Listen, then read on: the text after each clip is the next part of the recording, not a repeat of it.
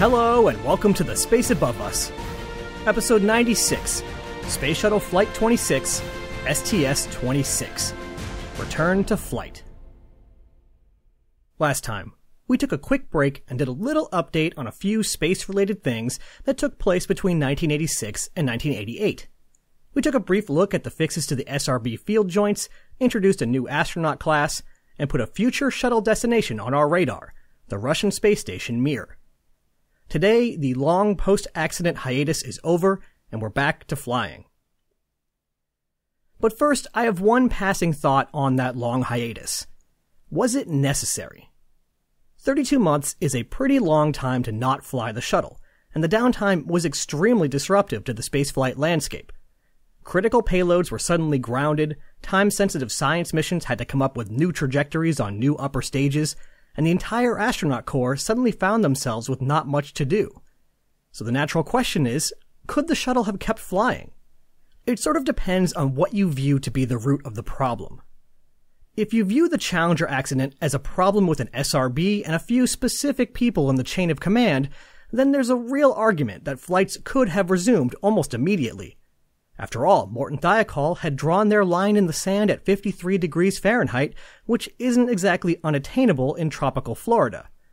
And even then, it wouldn't have taken 32 months to come up with a heating system for the field joints to ensure that the O-rings were nice and pliable.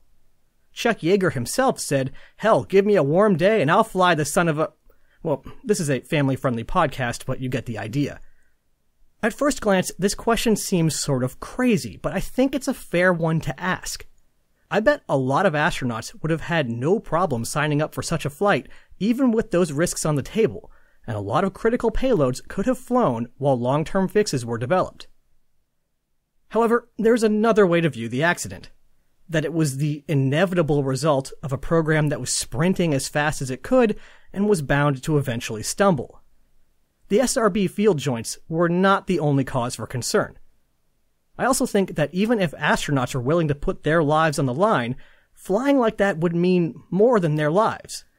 A second accident so soon, and especially during the time when long-term fixes were being developed, would surely lead to the end of the shuttle program. And such an abrupt ending would mean an extremely long wait for another human spaceflight, maybe even an indefinite one. I think as painful and long as the wait was, giving the entire program the freedom to take a step back, inhale, exhale, and grind down some technical debt was a healthier option. But it's still interesting to think of the path not taken. And as long as that wait was, I'm sure it felt infinitely longer to class of 1978 astronaut Rick Hawk. That's because only a few months after the loss of the Challenger, Hawk was quietly informed that he was the choice to command the return to flight mission, flying aboard Discovery, but he had to keep it quiet. Hawk assembled his crew, who also had to keep things quiet, and got to work making sure that they were up to the task. Until the crew was publicly announced, they had to make do with shuffling in and out of the same training routine everyone else was doing to keep their skills sharp. I'm not entirely sure why the decision was made to keep the next crew quiet for so long, but my guess was that NASA was looking for stability. By letting the crew know early and having them start training, they knew they wouldn't have to publicly revise the crew manifest several times. I don't know, like I said, I'm just guessing. At this point, calls like this were made by John Young and George Abbey, and they worked in mysterious ways. You might think that given the circumstances, it might be hard to put a crew together for this flight, but you'd be wrong. Astronauts are a whole other breed, and they were tripping over themselves for the chance to fly on such an important mission. To usher the shuttle back into operational status was a dream flight.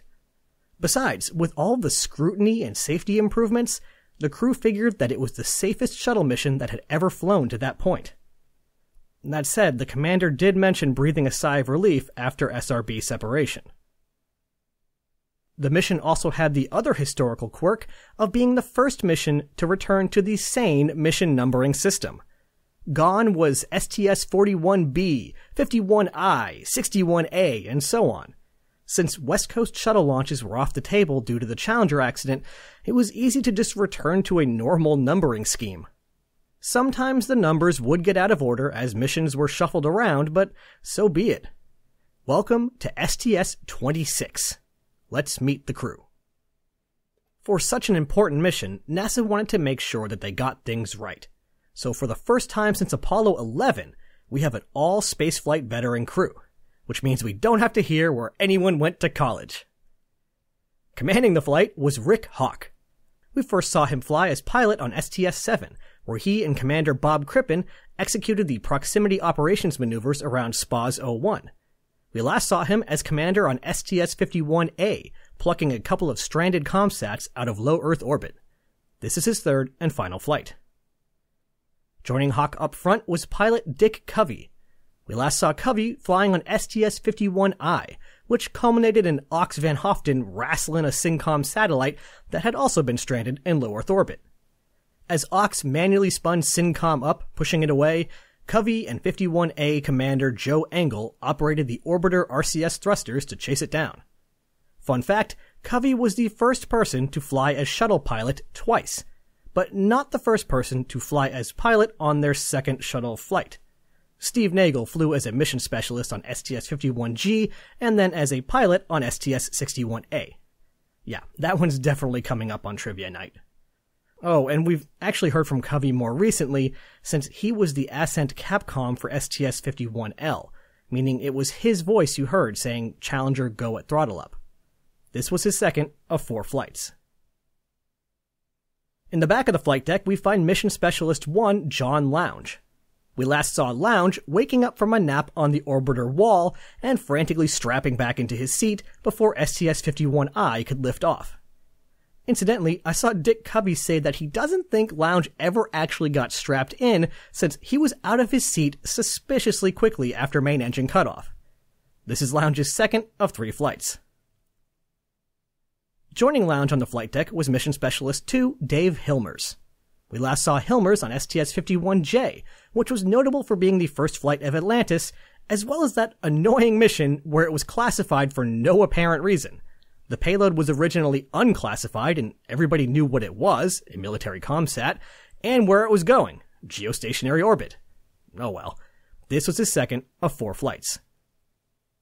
And last but not least, Mission Specialist 3, Pinky Nelson.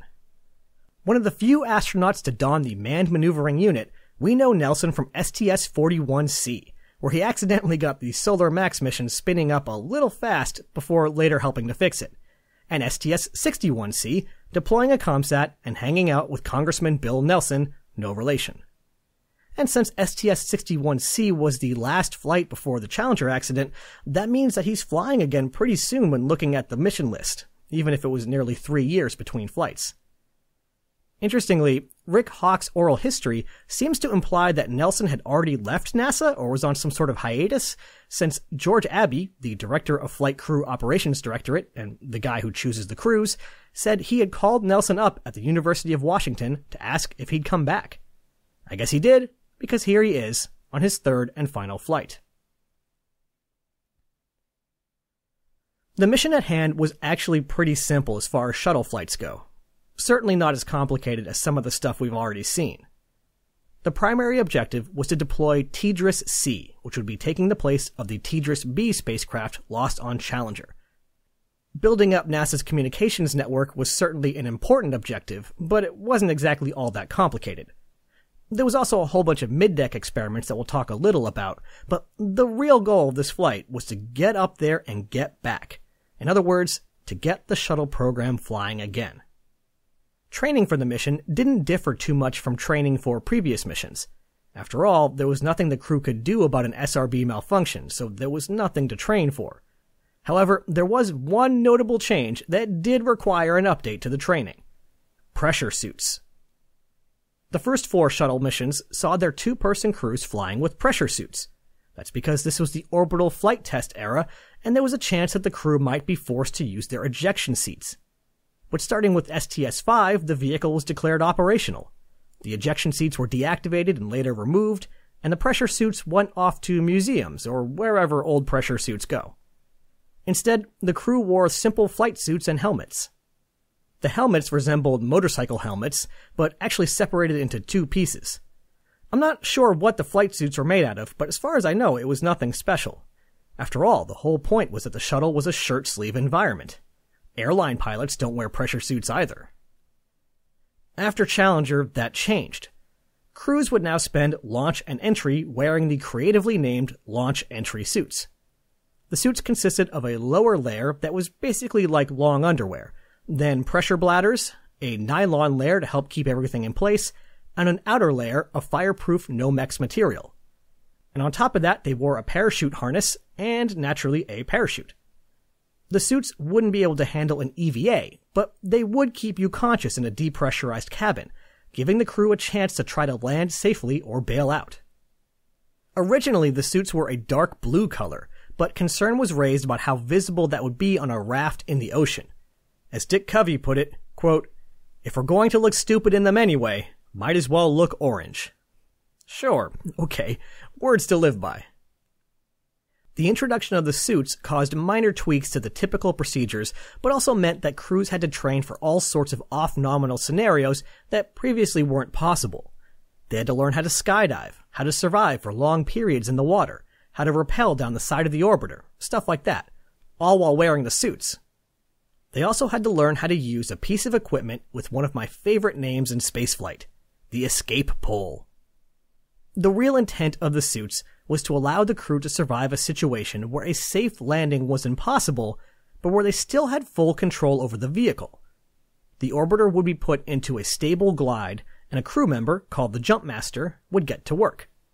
First, they'd pull a handle to equalize the pressure between the cabin and the ambient pressure outside. This way, when they did what came next, all the air wouldn't just explosively blast through the hatch.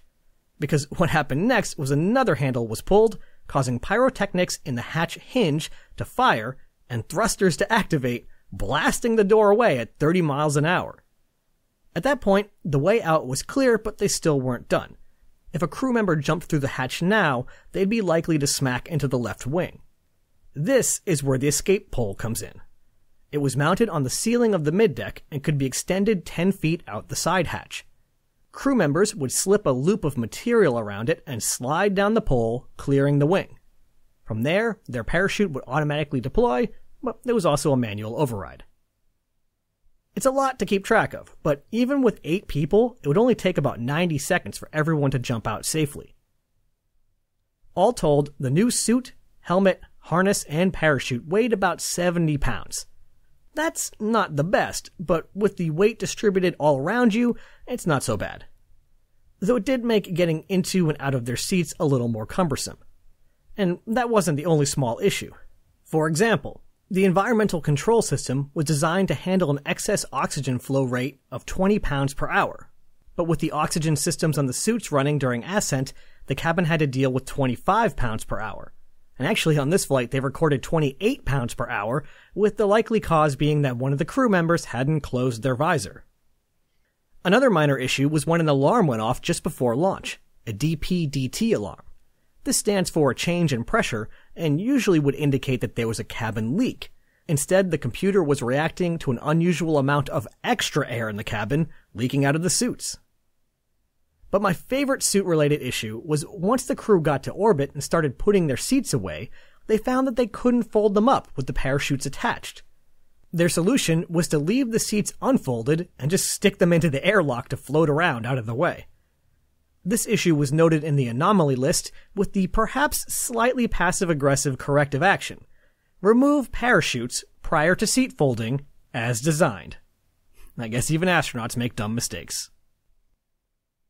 Alright, that's enough about the suits. Everyone get them on, get in the Astrovan, and let's head to 39B and pile into Discovery. I hope they're comfortable though, spoiler, they're not, since the crew was gonna have to spend a while on the pad. The dreaded upper-level winds were acting up again. These are always the worst, since the weather seems perfectly fine on the ground, but things can be a little different a few miles up. The winds caused an hour-long delay, since there was concern that they could exceed the safe structural limits of the wings. Eventually, though, they looked at the data from previous flights and how they had handled similar winds, and realized that they actually had plenty of margin after all, no problem. The countdown continued, only to be interrupted again. The fuses controlling the fans and the pressure suits of Covey and Lounge had burned out and needed to be replaced. The little things. Really though, considering how much downtime there was and the stakes of this mission, that's not too bad. Just 2 minor issues. They didn't even scrub. On September 29th, 1988 at 11:37 a.m., the 3 main engines roared to life, flame rushed down the lengths of the solid rocket boosters, and Discovery leapt off of the launch pad for the 7th time. Aboard Discovery, ascent went smoothly with only some minor issues. The most serious problem was when the flash evaporator had a high load and had to be shut down. One thing I thought was funny was that Commander Hawk had noticed a minor warning and didn't think much of it at first, but was sort of unnerved when Mission Control didn't radio up to say there was nothing to worry about. Mission controllers later said they didn't want to distract the crew when they were busy during ascent, but their politeness actually distracted Hawk more. After 8 minutes and 33 seconds, the main engines shut down. 1 ET-SEP and an OMS-2 burn later, and the crew were in a 301 by 313 kilometer orbit. Later analysis showed that the SRBs worked great, with no cause for concern with their performance. The O-rings were in excellent condition, and I think there's a good chance that that will be the last time I ever have to say the word O-ring. The ascent wasn't completely trouble-free, however.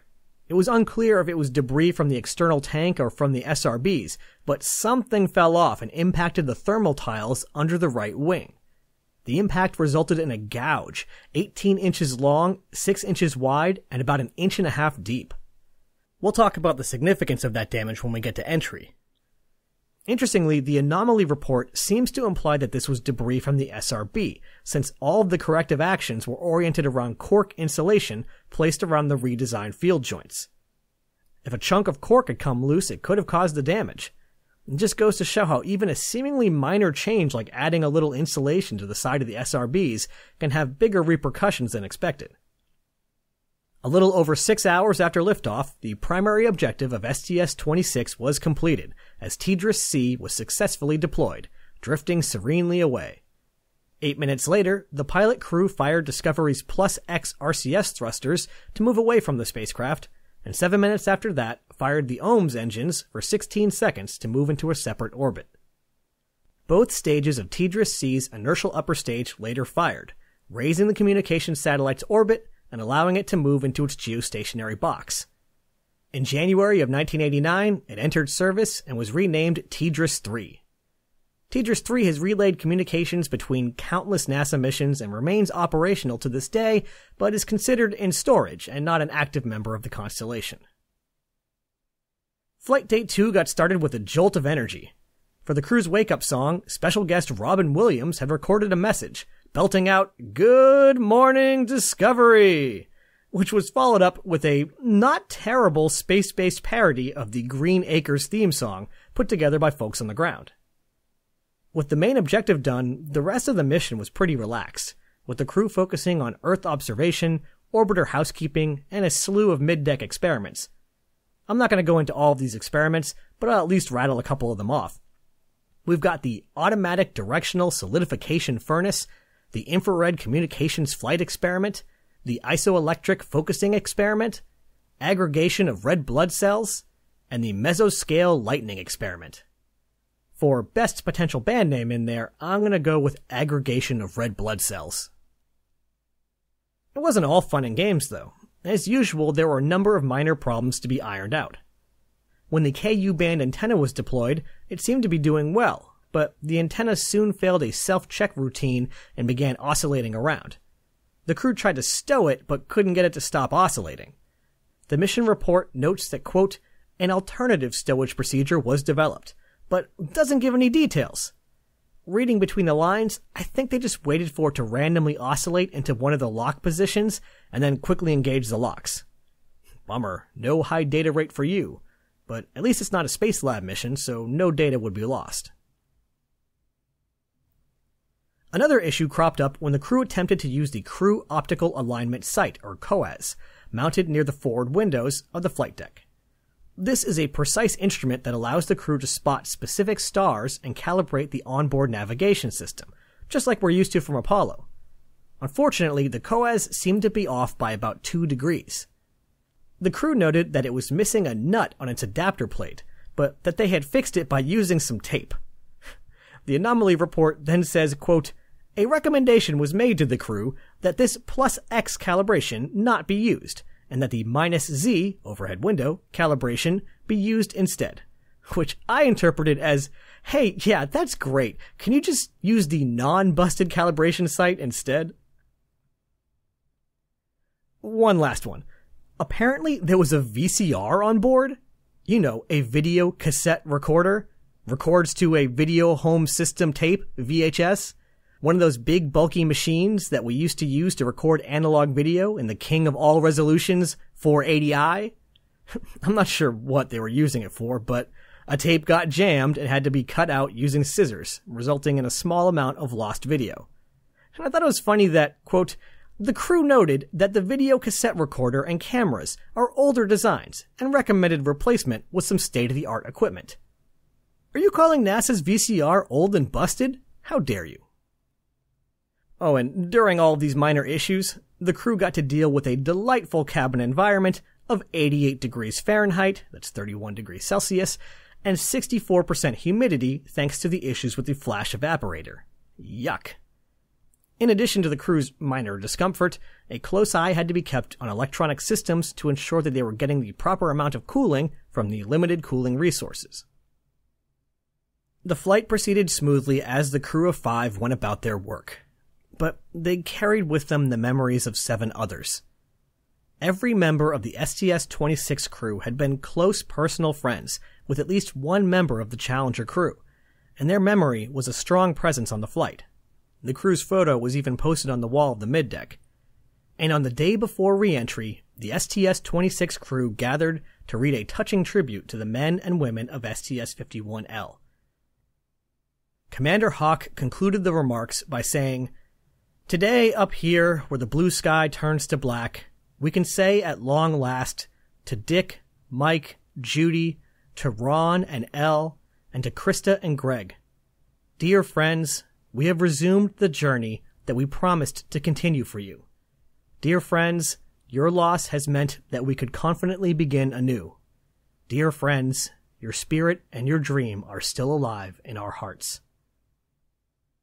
And with that, STS-26 completed another unsaid mission objective. They had done right by the Challenger's crew. That's not to say that the entire mission was this somber, however. Speaking over some footage shot over the mission, one crew member later said, "We did want to communicate, particularly to the youth of the country, that space is a fun place. And even though we went through a terrible tragedy several years ago, we still want to communicate that there are some things up there that are unique. We want to really inspire the youngsters to take an interest." The footage playing as he said this was one crew member standing on another crew member's back and surfing across the mid-deck floor, while both wore Hawaiian shirts. Astronauts, another breed. Actually, the Hawaiian shirts were significant on their own. The folks who worked on Discovery in the Orbiter Processor Facility had a tradition of wearing loud and colorful shirts to work on a regular basis. Sort of like casual day. The most casual day.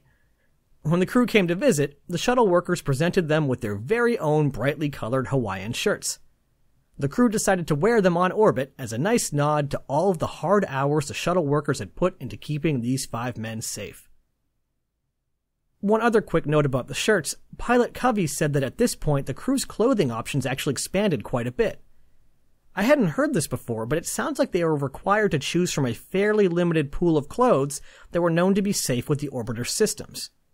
Starting with this flight, they could just go pick stuff from Land's End and have it personalized. That made me laugh because I work on the Restore L mission, and when the email went out telling us how to get personalized gear with the Restore L mission patch on it, where did they send us? Land's End. This episode brought to you by Land's End, I guess. The brief mission was over before you knew it. The OMS engines fired, the orbiter slewed to the entry attitude, and just over 4 days after lifting off from Florida, Discovery slipped past entry interface. While no test maneuvers were flown during this entry, an interesting change was being closely monitored.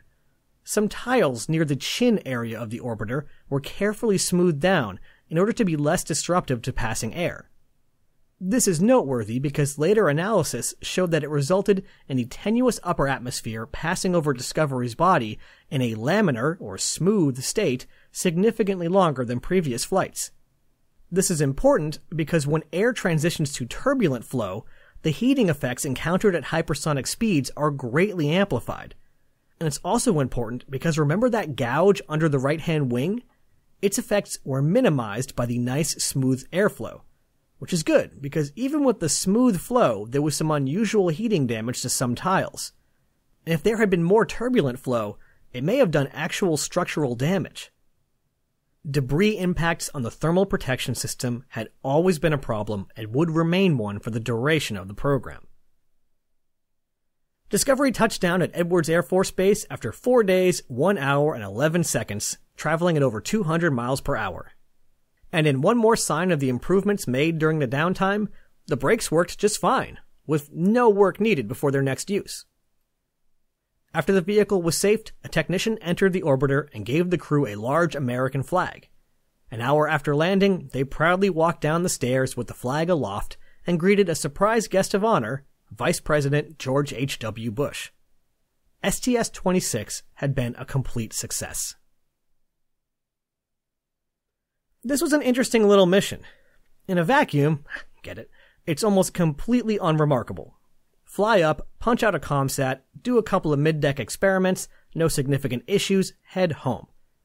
But in context, it was an enormous success. The shuttle program, NASA, and the United States had suffered a shocking trauma with the loss of Challenger and its crew. But this flight proved that we still had what it took to dream big and get stuff done. Was everything fixed and the shuttle a perfectly safe vehicle? No, of course not, but that wasn't its job. Its job was to do the things that no other spacecraft could do, what no other nation could do, and to inspire countless people along the way. And it was back to doing just that. Next time, remember that big backlog of DoD payloads I talked about? Yeah, Atlantis is back on the launch pad and we have another classified mission on our hands.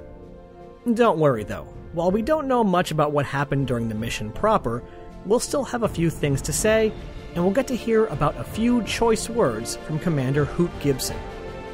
Ad Astra, catch you on the next pass.